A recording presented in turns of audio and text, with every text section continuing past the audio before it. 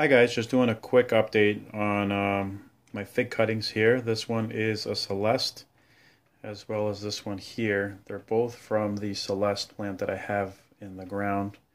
Wanted to see if these ones will do better, only because that one dies down every year. So this one here, I know you can't really see it very well, but right in the middle there, there is a tiny bit of growth there, so I think this might be working. This one here, I left a little leaf on it, and then this one here, both of these are, I believe those are LSU purple,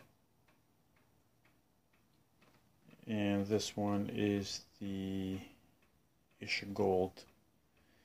So the LSU purples are the ones that I set up here. I